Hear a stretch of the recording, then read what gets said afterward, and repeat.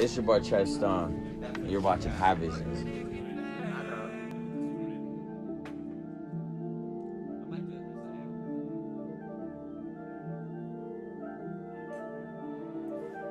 So much money I can't count them.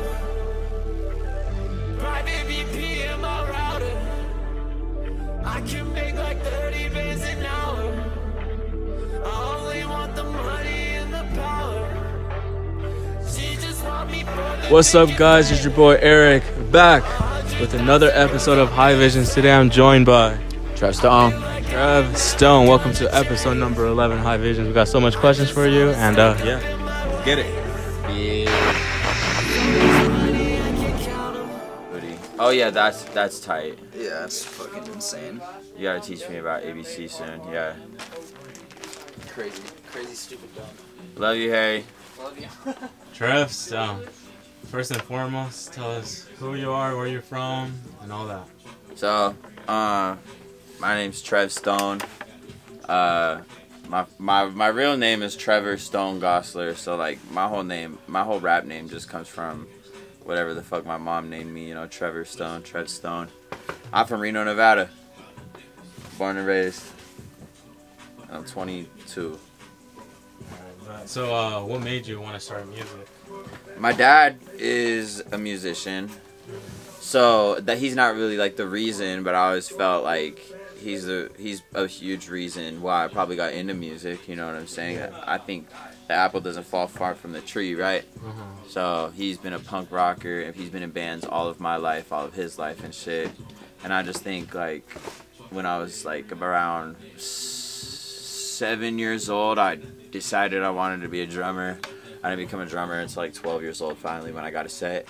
So I was a drummer, became a drummer, and that was like the start of my whole music. You know, I've always been playing guitar, this and that. In high school, I started making beats. Decided that I wanted to be a producer and shit like that. And then after a certain point, after making beats, you know, I learned how to record and mix and master and shit, and I just started recording myself. You know, when I was in high school too, a lot of the rapping came from freestyling at parties and shit. It's funny, my boy Harrison, who's actually in the building. Harrison, yeah, come say hi real quick. Harrison. What's up, y'all? He's been in one of my other interviews too, but we've spent a lot of time freestyling and shit together, parties, school, this and that, and people loved it. So I just always thought like, right, do something with it. Or I don't even know. Like there's something there, you know? What high school you went to? So I started out going to Spanish Springs High School. Went to Reno High School. I didn't really go to school. I'm not a fan of the school system. I don't believe in traditional schooling, this and that.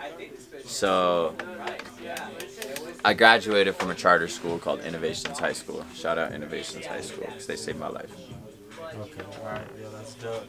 So, one thing I noticed about you is you have your own type of style, but like growing up, what inspired your style? Like, who's your inspiration behind your style? So like, I feel like my sense of style is very broad, but I have a good taste. I have good taste, I have good this, good that. I think throughout my life, I've always had my own sense of style. I was always inspired and had a taste in clothing and shit like that. I think, more specifically though, I think my style comes a lot from skating. Skate culture and the mix between skate culture and hip-hop. Kind of that punk versus hip-hop like collide, you know. I love ripped clothes and shit like that, but I also love a pair of Jordans. I love my Air Force Ones, you know what I'm saying? But I love ripped jeans, I love black pants, holy pants. I love shit that looks like it's on fire, you know what I'm saying? No, yeah, definitely. That's sick. I like to think that my style is like almost like Do that one black.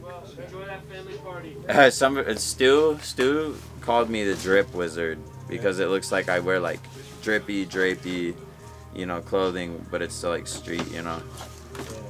So, what type of music you listen to? Like, what artists you look up to? So, I mean, my number, if I could make this, I can't. It's such a hard question to answer. Travis Scott is one of my biggest influences. I love Kanye West just in terms of like his persona and everything. That inspires me. He inspires me in that way. Travis Scott musically and in fashion and art and visually, you know. Dude, if he texts me, Drake's persona inspires me. I think Drake is fucking cool. I think he's done a lot of great shit too. So, him. When it comes to music, you know that there's been a lot of inspirations, bro. There's been a lot of inspirations. You know, bands. I listen to a lot of punk from my dad and shit like that. So. I got a lot of different inspirations, I'd say, you feel me? I was gonna ask, what's the meaning behind the face tap that you got?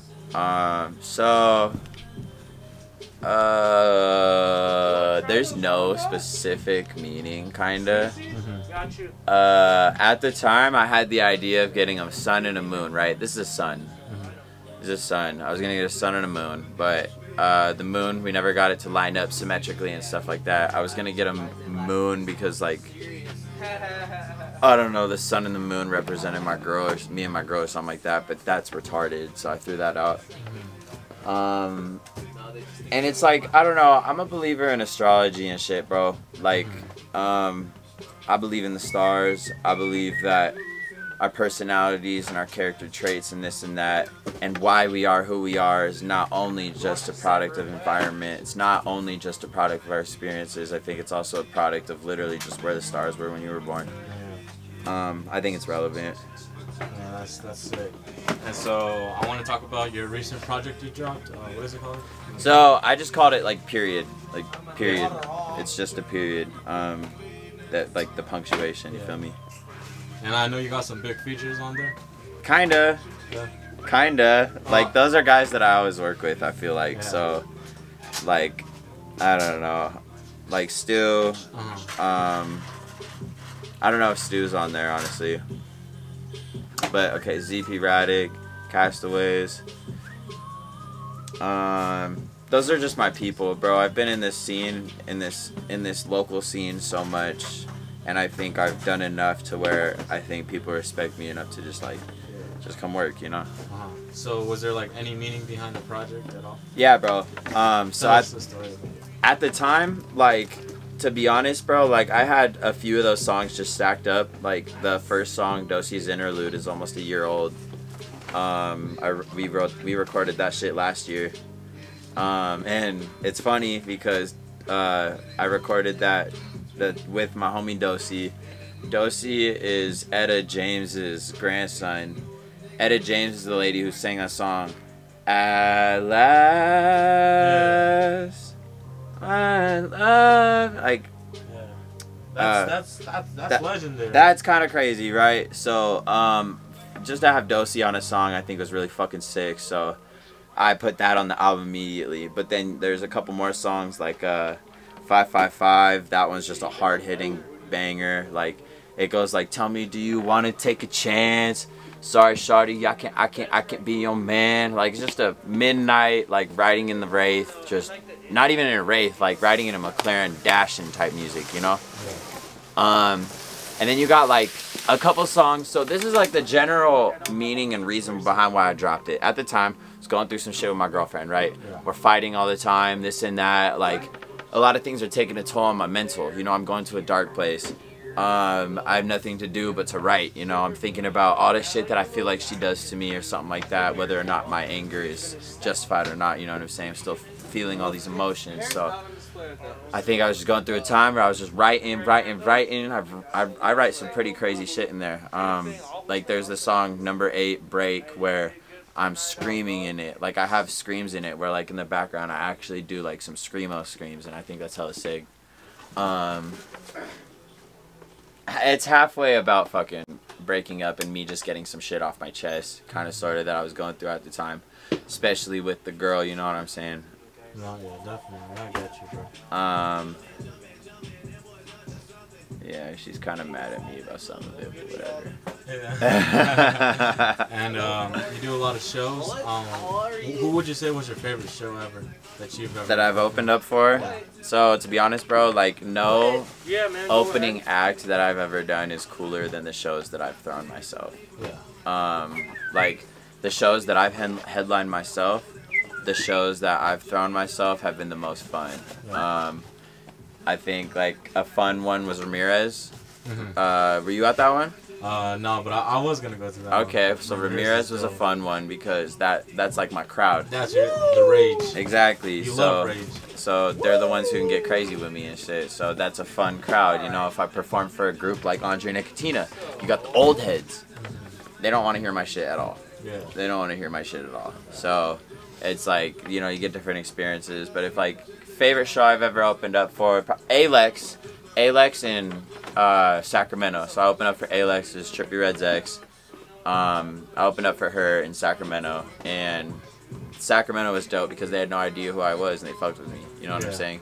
It's weird because sometimes locally you might find that the people are kind of weird with you because they know who you are, or Yeah. they already got this predetermined idea of who they think you are. So No, definitely. I get you, bro. Talking about shows, you got a show coming up. Right. Night of the Living Dead. Tell us about this show. What's going to be different from this show compared to your other shows? Tell us the whole meaning behind this. Well, so I have this little series that I've done of shows in the past. I've thrown about 4 to 5 of my own personal shows just by myself, putting it together, promoting it, getting all the things together and stuff. You know, the first 2 was just like a straight rap thing, you know what I'm saying? Just have my homies come up, perform this and that. You know, the 2 after that, I stepped it up by bringing in bands, you know, some punk bands. So it'd be like a punk hip-hop lineup. One rapper would go up, after them, the band would go up, so there'd just be this like counteracting energy of like rage and then like vibes and then like rage again, you know. So I think that's sick. So this time what I'm doing differently is I'm just stepping everything up. The last show that I threw before quarantine and shit was Born to Die, and Born to Die was a little show that I threw for my birthday and stuff, and that was at Jub's. You know, we sold like over 150 tickets or something like that. But Jub's is closed, so we're moving back to the Holland. And so, like I said, I got this little, this vision, this series vision, where it's just like, the last one is called Born to Die. But now we're at this point where this is Night of the Living Dead. We've been stuck inside for so long, just rotting inside of our houses and shit, you know, literally dying. I think it's like, it was appropriate to just call it Night of the Living Dead, you know, like, it's time to like reignite, like liven it up again, you know what I'm saying? Go out, show out, and live, literally. But it's like, we're all dying at the same time though, so it's Night of the Living Dead, you know. Yeah, that's sick. We got Traffic, David James, CP Radix, Stu J the Vamp, Hobbs, Bino Beat the Case, Kobe Elijah. I'm gonna have my homeboy Tyler Nelson come out on the drums, and we're gonna play a few songs with the drums in the background, you know what I'm saying? I'm getting some merch made, which is really sick. Me and my boy XVII, shout out Hernan, 17. We gonna make something happen with that too.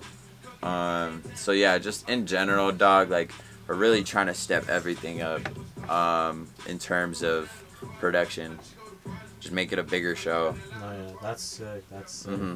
And you know, I've been to one of your concerts before. It was Corday. Oh, Corday. Yeah, I did that. And one thing I noticed is you love raging. Raging is you. Tell us. Is Travis Scott the reason why? Or Nah. So like, I think Travis made me realize it. I think listening to his music made me realize that like, hip hop music could be like that. It could be high energy and also pretty, but also like deep and intense. You know what I'm saying? I think the rage comes from growing up in a punk background and shit. It's a really free type of energy. You feel me? You get to let go. it's and truly, I think that's just one outlet that some people need. Especially if they got that type of pent up, like, not even rage, not even anger. It's just this type of like energy inside that you just want to let go. It's high energy and it's volatile and it just needs to get out. And I think I do a good job in giving people the space to do shit like that. Yeah, definitely.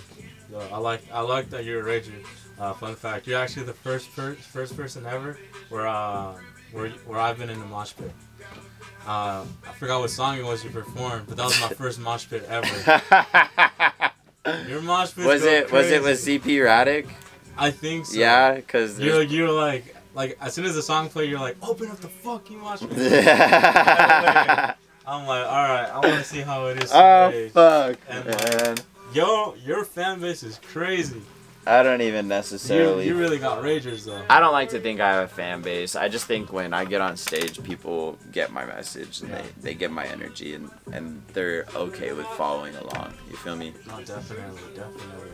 And then I want to talk about, you got any future projects coming? Anything in the makings? I'm always making music.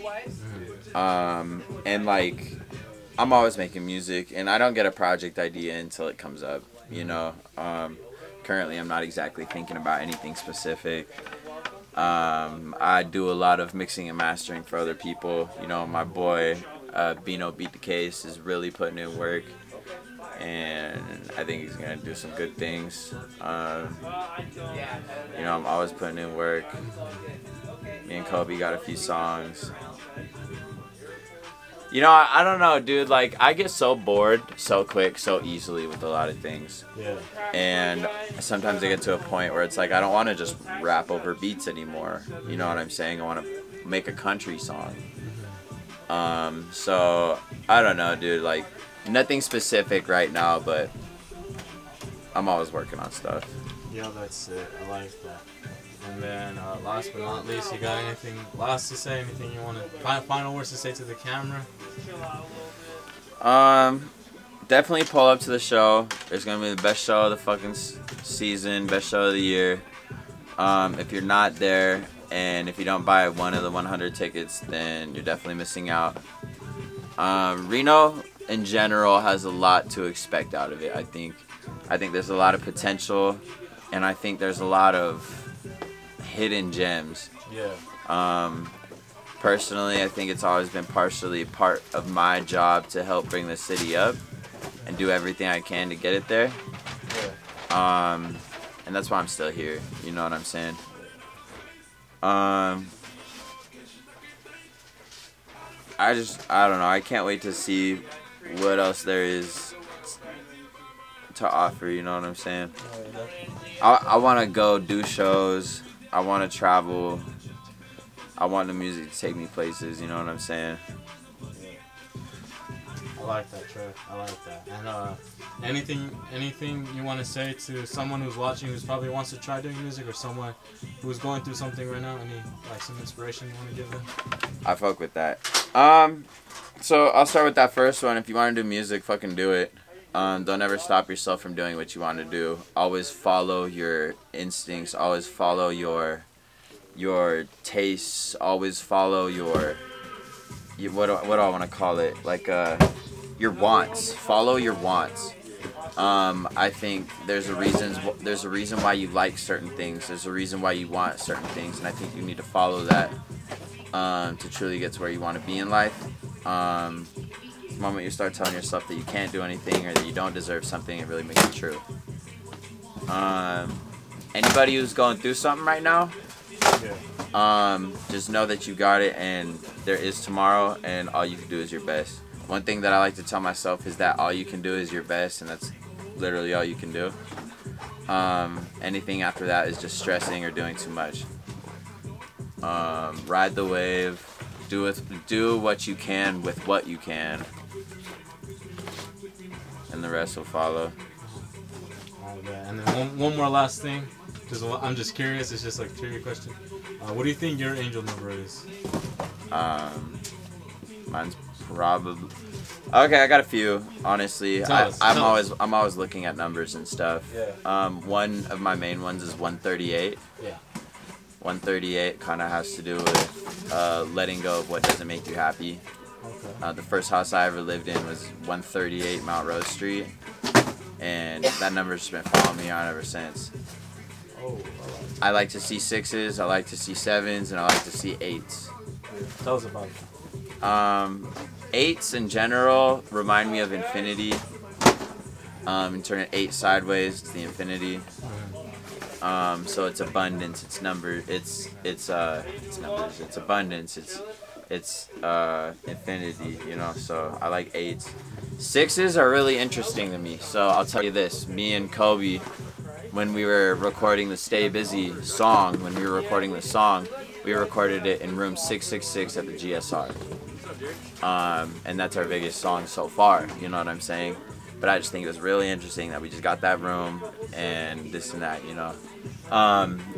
Harrison Hobbs, his birthday is March 6th. Mine's October 6th. Our best friend in high school was on January 6th, like 666. Crazy. It's followed me for a long time, right? Little shit like that. I love 7s though. My life path number apparently is 7. That's the path of the spiritual loner, which I totally see. Thank you so much, Trev, for your time. Yeah, no doubt, no doubt. Thank you, High Visions. Yeah, of course, always, man. Love you guys. Anything you want to shout out real quick? Yeah, shout out Global Goods. Thank you for having us. Thank you for getting us in. Shout out Hobbs. Thank you for being here. Motherfucking thank you, High Visions, for pulling up. Thank you for getting this done with me. Shout out Holland Project. Can't wait for that show. Shout out everybody on the lineup. Fucking shout out my mom, my brother, my dad. I don't know, bro. Anybody who fucks with me, I love y'all, I promise. Oh, really? Fire. Alright, man. Thank you so much for your time, Trev. See you later. Peace out.